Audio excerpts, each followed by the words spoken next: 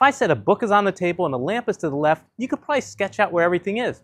But what about a language model? Could it understand that kind of spatial setup just from reading text? Well, researchers found something wild. Language models can build a 3D mental model, kind of a spatial world hidden inside the embeddings.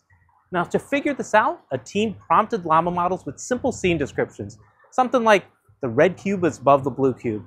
Then they grabbed the model's internal activations, the embeddings, and they trained a linear probe to decode the XYZ coordinates of each object. And guess what?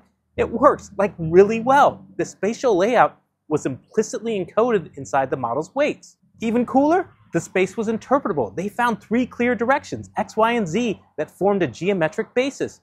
They pushed it a little bit further. What if you actually move an object inside the space? Does the model really update its understanding? They tried it.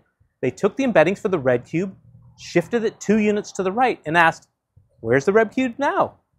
And the model replied, well, to the right of the blue cube. This shows us something powerful, that these models just don't read text, they form in internal maps. And with tools like linear probes and causal interventions, we can start to open up the black box and peek inside.